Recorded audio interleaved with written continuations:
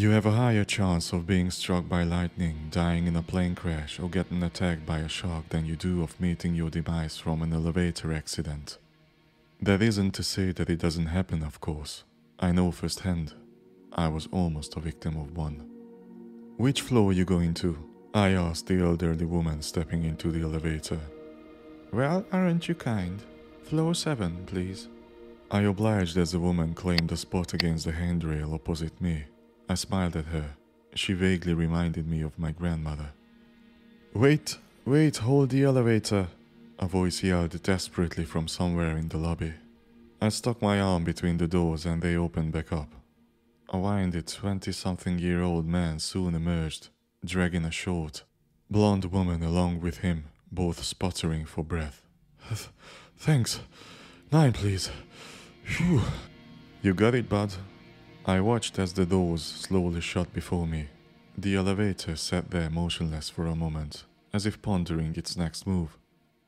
Hey man, you sure you pressed the... Shit. Before the man could finish the sentence, the elevator began to plummet downward. My eyes connected with the old woman's as I grabbed onto the handrail for dear life. I'll never forget to look in her eyes. At first, fear jolted across her visage. Then her demeanor melted into one of acceptance. Like she knew that no matter the outcome, no matter if she lived or died, everything would be okay. That left me with a small sliver of solace as we continued to crash. It was over in a matter of seconds. Time seemed to move in slow motion as we hit the unforgiving ground. Metal screeched and crunched all around me. The impact sent me sprawling to the floor along with the others. I squeezed my eyes shut, praying that I would live. When I opened them again, the scene around me was absolutely chaotic. The man was rubbing his forehead, lying against the back panel of the elevator. His girlfriend was leaning over the old woman, who was completely unresponsive. The light overhead was flickering. I watched in confusion as the elevator doors crept open. Ding! They stayed there, exposing us to a long, cavernous tunnel. I shuddered, looking down the expanse and into the darkness. It was thick and oppressive. I averted my gaze, instead turning my attention to the old woman. She wasn't moving. Her eyes were wide open, staring listlessly at the ceiling. A small rivulet of blood trickled from her nose, deep crimson pooling beneath her head. The girl was hyperventilating as tears welled in her eyes. She's dead, I croaked, shattering the silence. Looks like it. She hit her head pretty hard. I doubt a woman her age could have survived a blow like that, the man said, groaning as he rose to his feet. His girlfriend buried her face in her hands, fat sloppy tears wetting her palms. The man placed a hand on her back, but it failed to console her in the slightest. We need to call 911.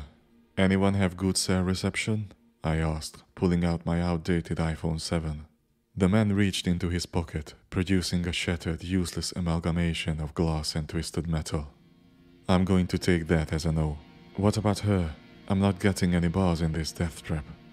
The man sighed, returning the ruined mess to his pocket before turning to his girlfriend. Abby, look at me. I need you to work with me here. She reluctantly met his gaze. He locked eyes with her, tenderly brushing away her tears.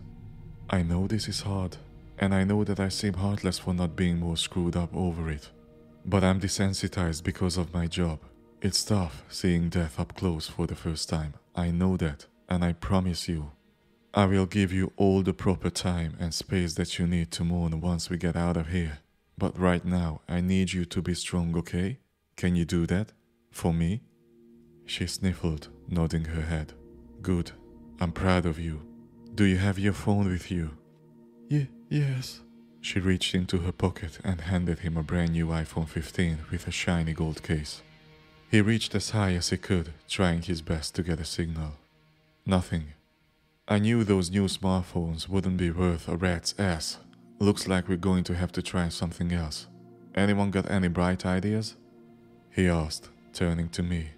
Maybe we could climb up the elevator shaft? I know it's a long shot, but it could take hours, if not days, before anyone realizes that we're down here. The man shook his head. No, that won't work. Based on how long it took us to fall, I'd bet that we're at least a couple stories down from the lobby. Unless you're Spider-Man, we won't be able to get up there. And even if we could, good luck prying those heavy metal doors open. I glanced around, surveying our options. That's when I saw it. A jet black phone symbol glared back at me amongst the floor buttons. This might work, I said, eagerly pressing it. A sharp static sliced through the speaker. We all clasped our hands over our ears. The noise slowly petered out until the system died completely.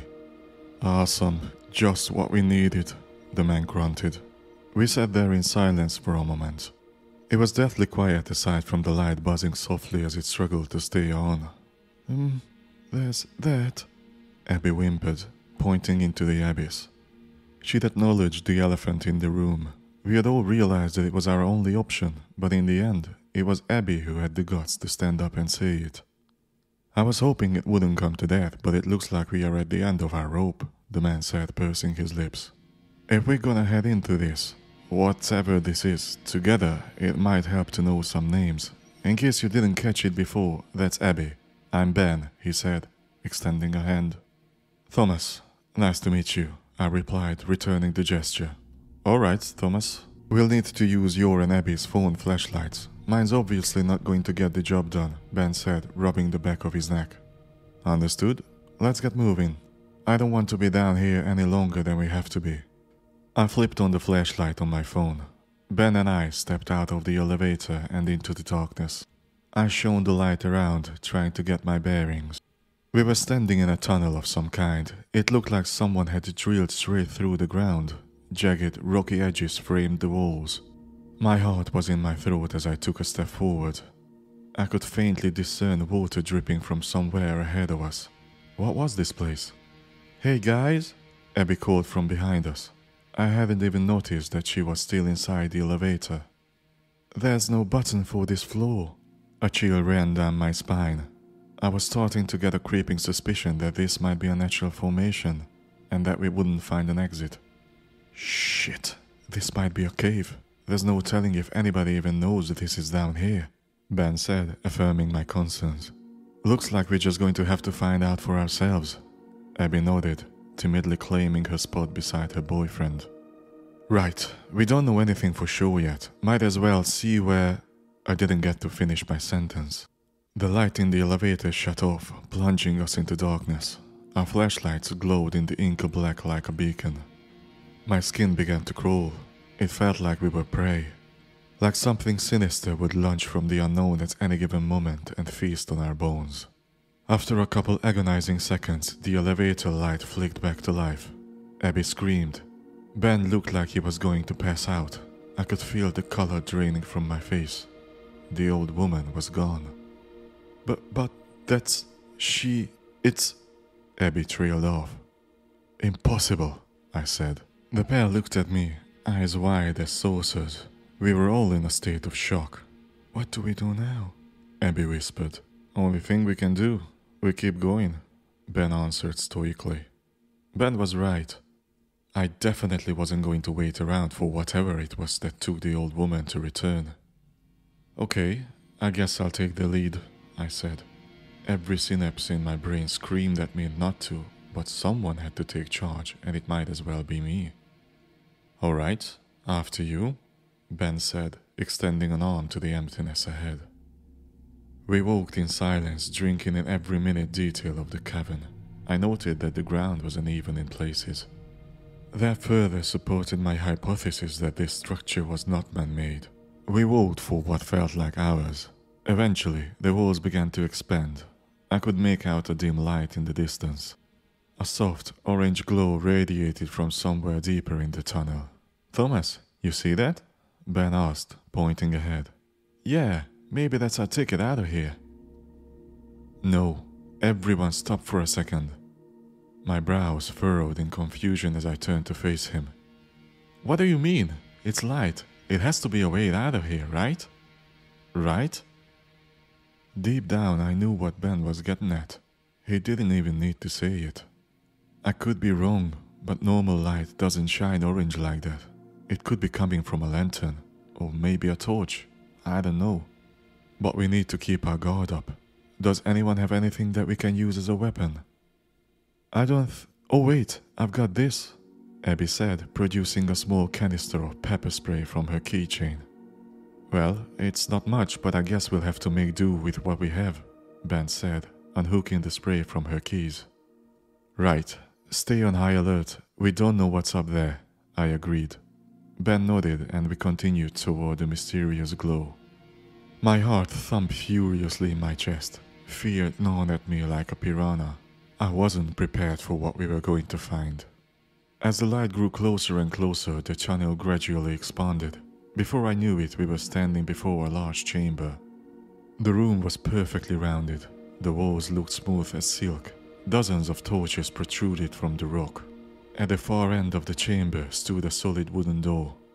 Okay, this is freaky, Abby said, cowering behind Ben. Hey, you're not kidding. There goes our natural formation theory, I muttered, struggling to comprehend what I was seeing. This is wrong, Ben said. He was extremely pale and I thought he might lose his lunch. We're under a hotel. This shouldn't be here. And those torches, someone had to light them. He was right. There was no good reason for that room to exist, and there was no logical explanation as to how that fire was staying lit. Not one that I could think of, at least. You're right, I said, meeting his gaze. But I think we all know what we need to do. Do we have to? I mean, maybe we can go back to the elevator and wait. What if there's someone waiting behind that door? Abby squeaked, clenching a fistful of Ben's t-shirt. We can't wait here forever. Maybe there's a staircase in there. I know it's wishful thinking, but even if there is some kind of threat, there's 3 of us. And we're not empty-handed, after all, I said, nodding to the pepper spray in Ben's hand. Thomas is right. It might be a way out. If there's any chance that it is, we have to try it. Remember, be strong for me, okay? You've been doing great so far, Ben said, locking eyes with his girlfriend. She took a deep breath and grabbed his free hand, interlocking her fingers with his. She glanced up at him with a reduced sense of ambition scrawled across her countenance. Okay, let's go. We hesitantly proceeded into the room. The soft clacks of our shoes against the floor sounded thunderous as they echoed throughout the chamber. A feeling of dread crashed over me like a tidal wave. It only intensified the closer we got to the door. I couldn't help but feel that Abby's assumption was correct. Well, there we are. Who wants to do the honors? Ben asked, a slight tremor seeping into his words. Before either of us could react, Abby reached out to the ominous wooden frame. Knock, knock, knock. Why'd you do that? It's not like anyone's going to answer, I whispered. I received no response. We waited with bated breath for something to happen. Each second felt like an eternity. I found myself silently praying that no one or nothing would open that door. Okay, I think it's obvious that no one's going to open up. One of us is going to... Ben was abruptly cut short by a loud creaking. It filled the entire chamber, sending my heart plummeting into my stomach. The door had been pulled inward. We were left to stare at a pitch-black room. It was too dark to make out anything inside. Hello? Who's in there? Ben called out, shattering the silence that had enveloped us. No one answered. Who could be doing this? It didn't make any sense. Ben, I don't like this. I think we should— Ah! Abby shrieked as a wrinkled, gnarled hand reached out from the blackness and latched onto her ankle. It pulled her inside at a sickening speed, dragging her kicking and screaming into the unknown. Abby, we have to go after her, Ben cried as I fumbled to retrieve my phone from my pocket. Let's go, I said, hurriedly aiming myself with my flashlight. Ben led the charge, holding the canister of pepper spray out in front of him. The cavern was chilly, but I was coated in beads of sweat. What the hell was going on? We burst into the room, my light illuminating the center of it. I shined it around. Eventually, it landed on an altar. A severed goat head lay atop it along with a plethora of demonic trinkets. A pentagram had been crudely painted on the ground before it in what appeared to be blood. I continued searching. Amidst the sound of our hearts nearly beating out of our chests, we could hear a muffled screaming. I followed the noise and directed my light to the left side of the room. It fell on a pair of people. A figure shrouded in a crimson cloak had a hand pressed tightly over Abby's mouth. Its other hand was wrapped around the knife, pointing directly at the poor girl's throat. Ben took a cautious step forward. "Please, put the knife down. We'll do whatever you want, just let her go," he said. His tone disarming and tranquil. The figure began to laugh. A dry, maniacal cackling reverberated off the walls, sending fear coursing through my veins. "Do you really think it's that easy?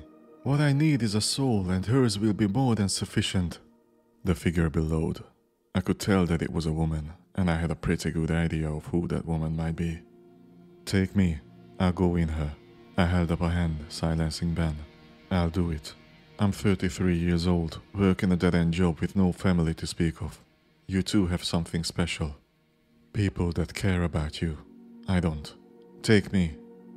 The woman pondered my proposal for a moment. Ben looked taken aback. "You don't have to do this. There has to be some other way," he reasoned. "I've run through all the options in my head. This is the best that I could come up with. Lead happy lives. Just don't forget about me, okay?" I said, shooting him a knowing smirk. All he could do was nod. "Does that work for you?" I asked the figure. "I would have preferred the girl, but I will accept your trade."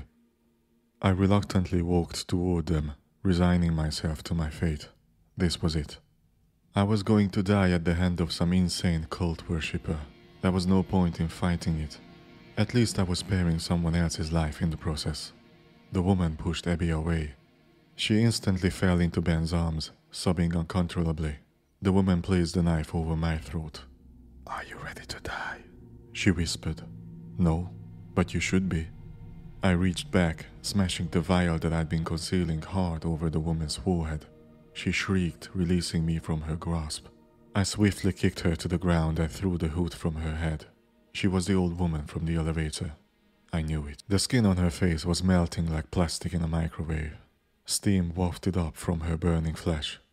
"What did you do to me?" I smirked. Everything was going according to plan. "There was holy water.